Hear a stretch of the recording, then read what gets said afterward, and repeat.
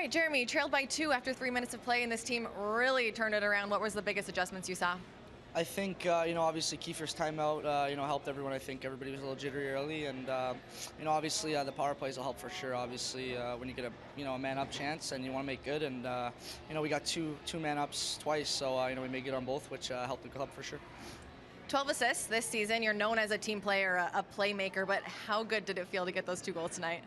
I guess the first one I got off my back of my calf or whatever, but I think it's you got to go to the hard areas, and sometimes bounces like that happen, and then somehow I find myself by myself in front, and I didn't even want to shoot that. I was still looking for Mueller, but it was nice for those to go in for sure.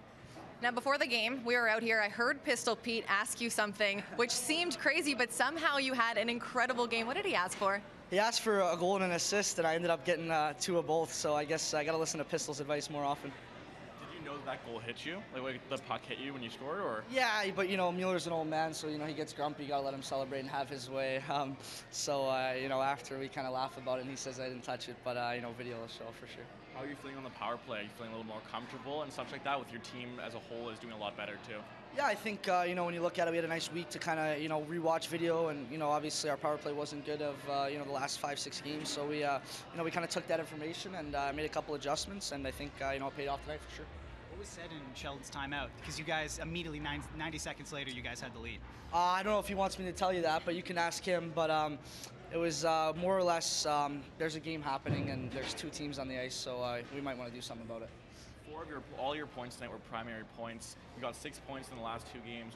What's really going on with you with this latest mojo?